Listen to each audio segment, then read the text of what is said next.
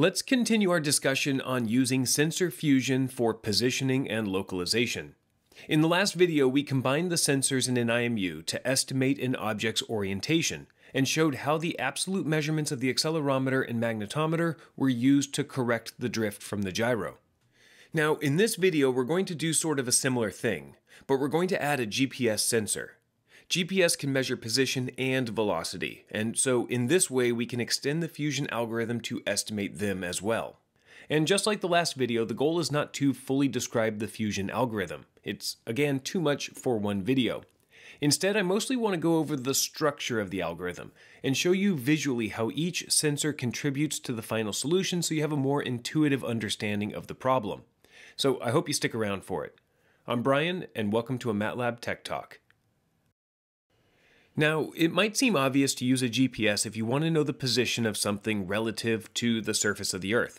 Just strap a GPS sensor onto your system and you've got latitude, longitude, and altitude. Simple enough. And this is perfectly fine in some situations, like when the system is accelerating and changing directions relatively slowly, and you only need position accuracy to a few meters. This might be the case for a system that's determining directions in your car. As long as the GPS locates you to within a few meters of your actual spot, the map application could figure out which road you're on, and therefore where to go next. On the other hand, imagine if the system requires position information to a few feet, or less, and it needs position updates at hundreds of times per second to keep up with the fast motion of your system. Like, for example, trying to follow a fast trajectory through obstacles with a drone. In this case, GPS might have to be paired with additional sensors, like the sensors in an IMU, to get the accuracy that you need. To give you a more visual sense of what I'm talking about here, let's run an example from the MATLAB Sensor Fusion and Tracking Toolbox called Pose Estimation from Asynchronous Sensors. This example uses a GPS, accel, gyro, and magnetometer to estimate pose, which is both orientation and position, as well as a few other states. Now, the script generates a true path and orientation profile that the system follows. The true orientation is the red cube, and the true position is the red diamond. Now, the pose algorithm is using the available sensors to estimate orientation and position, and it shows the results of that as the blue cube and the blue diamond, respectively. So that's what we want to watch. How closely do the blue objects follow the red objects? And the graph on the right plots the error if you just want to see a more quantitative result. And the cool thing about this is that while the script is running, the interface allows us to change the sample rates of each of the sensors or remove them from the solution altogether so that we can see how it impacts the estimation. So let's start by removing all of the sensors except for the GPS, and we'll read the GPS 5 times a second. The default trajectory in the script is to follow a circle with a radius of about 15 meters. And you can see that it's moving around this circle pretty slowly. Now, the orientation estimate is way off, as you'd expect since we don't have any orientation sensors active. But the position estimate isn't too bad. After the algorithm settles and removes that initial bias, we see position errors of around plus and minus 2 meters in each axis. So now let me add back in the IMU sensors, and we can see if our result is improved. Well, it's taking several seconds for the orientation to converge, but you can see that it's slowly correcting itself back to the true orientation. Also, the position estimate is, well, it's about the same, plus or minus 2 meters, maybe a little less than that. This is a relatively slow movement, and it's such a large trajectory that the IMU sensors that are modeled here are only contributing a minor improvement over the GPS alone. The GPS velocity measurement is enough to predict how the object moves over the 0.2 seconds between measurements since the object isn't accelerating too quickly. This setup is kind of analogous to using GPS to get directions from a map on your phone while you're driving. Adding those additional sensors from the IMU aren't really going to help too much.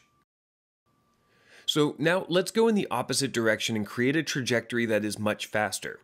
In the trajectory generation script, I'll just speed up the velocity of the object going around the circle from 2.5 to 12.5 meters per second. This is going to create more angular acceleration in a shorter amount of time. And to really emphasize the point I'm trying to make here, I'm going to slow the GPS sample time down to once per second.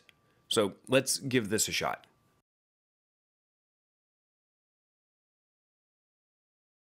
Okay, so what's happening here is that when we get a GPS measurement, we get both position and velocity. So once a second, we get a new position update that puts the estimate within a few meters of the truth. But we also get the current velocity.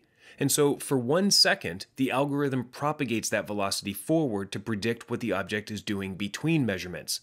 And this works really well if the velocity is near constant for that 1 second, but poorly, as you can see, when the velocity is rapidly changing. This is the type of situation that is similar to a drone that has to make rapid turns and avoid obstacles. And it's here where the addition of the IMU will help, because we won't have to rely on propagating a static velocity for 1 second. We can estimate velocity and rotation using the IMU sensors. Now, to see the improvement, I've placed two different runs next to each other. The left is the GPS only that we just saw, and the right is with the addition of the IMU. You can see, at least visually, how the GPS with the IMU is different than the GPS alone. It's able to follow the position of the object more closely and creates a circular result rather than a saw blade. So adding an IMU seems to help estimate position. So the question at this point might be, why is this the case? I mean, how does the algorithm combine these sensors to get this result in the first place? Well, again, intuitively we can imagine that the IMU is allowing us to dead reckon the state of the system between GPS updates. You know, similar to how we used the gyro to dead reckon between the mag and Excel updates in the last video. And this is true, except it's not as cut and dry as that. It's a lot more intertwined than you might think. And to understand why this is the case, we need to explore the code a little bit.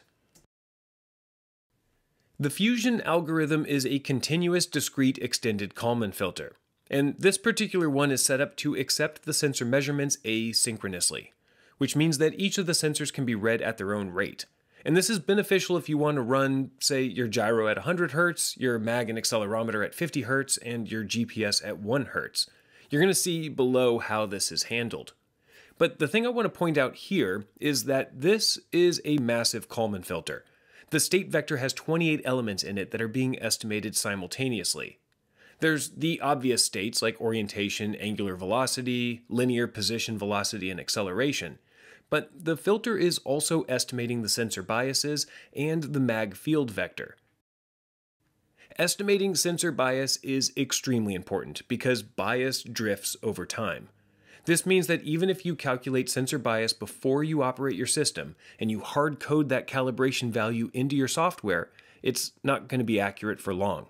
And any bias that we don't remove will be integrated and cause the estimate to walk away from the truth when we rely on that sensor. Now, if you don't have a good initial estimate of sensor bias when you start your system, then you can't just turn on your filter and trust it right away. You have to give it some time to not just estimate the main states that you care about, like position and velocity, but also to estimate some of the secondary states like bias. Usually you let the Kalman filter converge on the correct solution when the system is stationary and not controlled. Or maybe while you're controlling it using a different estimation algorithm. Or maybe you just let it run and you don't really care that the system is performing poorly while the filter converges. But this is one of the things that you need to consider during initialization of your system. Now, another thing we need to talk about here is how to initialize the filter. This is an EKF, and it can estimate state for nonlinear systems. It does this by linearizing the models around its current estimate, and then using that linear model to predict the state into the future. So if the filter is not initialized close enough to the true state, the linearization process could be so far off that it causes the filter to never actually converge. Now, this isn't really a problem for this example because the ground truth is known in the simulation, so the filter is simply initialized to a state close to truth. But in a real system, you need to think about how to initialize the filter when you don't know that truth. Now, often this can be done by just using the measurements from the sensors directly, like using the last GPS reading to initialize position and velocity, and just using the gyro to initialize your angular rate, and so on.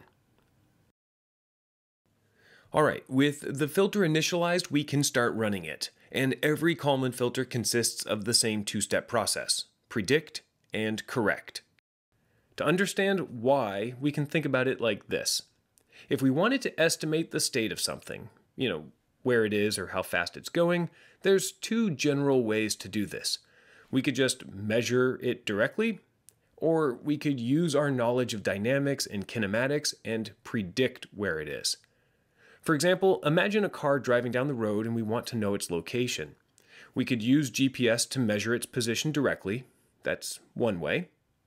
But if we knew where it started and its average speed, we could also predict where it'll be after a certain amount of time with some accuracy.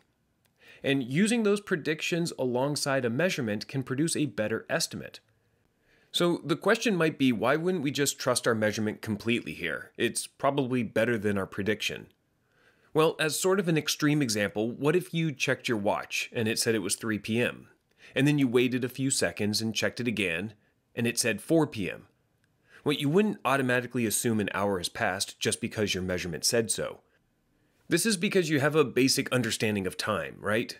That is, you have this internal model that you can use to predict how much time has passed, and that would cause you to be skeptical of your watch if you thought seconds passed and it said an hour.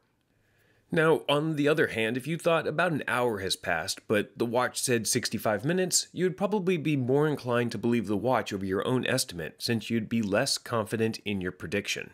And this is precisely what a Kalman filter is doing. It's predicting how the states will change over time based on a model that it has, and along with the states, it's also keeping track of how trustworthy the prediction is based on the process noise that you've given it. And the longer the filter has to predict the state, the less confidence it has in the result. Then, whenever a new measurement comes in, which has its own measurement noise associated with it, the filter compares the prediction with the measurement and then corrects its estimate based on the relative confidence in both. And this is what the script's doing also. The simulation runs at 100 Hz, and at every time step it predicts forward the estimate of the states. And then if there's a new measurement from any of the sensors, it runs the update portion of the Kalman filter, adjusting the states based on the relative confidence in the prediction and the specific measurement. So it's in this way that the filter can run with asynchronous measurements. Now, with the GPS-only solution that we started with, the prediction step could only assume that the velocity isn't changing over the 1 second. And since there were no updates to correct that assumption, the estimate would drastically run away from truth. However, with the IMU, the filter is updating 100 times a second and looking at the accelerometer and seeing that the velocity is in fact changing. So in this way, the filter can react to a changing state faster with the quick updates of the IMU than it can with the slower updates of the GPS. And once the filter converges and it has a good estimate of sensor biases, then that will give us an overall better prediction, and therefore a better overall state estimation. And this is the power of sensor fusion. Now, I know this explanation might not have been perfectly clear and probably a bit fast, but I think it's hard to really grasp the topic by watching a video. So I would encourage you to play around with this example, turn sensors on and off, change their rates, noise characteristics, and the trajectory to see how the estimation is affected yourself. You can even dive further into the code and see how the EKF is implemented. I found it was helpful to place breakpoints and pause the execution of the script so that I could see how the different functions update the state vector. Okay, this is where I'm going to leave this. In the next video, we'll start to look at estimating the state of other objects when we talk about tracking algorithms. So if you don't want to miss that in future Tech Talk videos, don't forget to subscribe to this channel. And if you want, you can check out my channel, Control System Lectures, where I cover more control theory topics there as well. Thanks for watching.